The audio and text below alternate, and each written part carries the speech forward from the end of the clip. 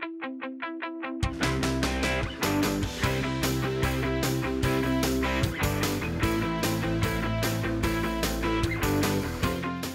name is Russ Eads. I'm a Senior Emergency Services Coordinator with the Disaster Logistics Unit at Cal OES. That means we are deployed immediately for an emergency to start coordinating logistical support for people in need, people that have evacuated communities. I've been with OES almost 4 years.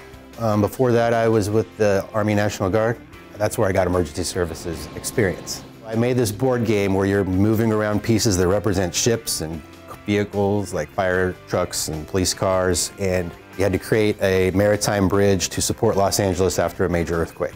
It was a great exercise, and we're probably going to do it at least once a year now. Most Cal OES operations are logistics. When we get involved is typically when a community has to evacuate and we have to provide shelter, supplies like cots, pillows, blankets, food, water. Helping folks makes you feel great. I mean, once you've had a job where you get to help people, you never really want to go back to a job where you're not. I'm Russ Eads, and I am Cal OES.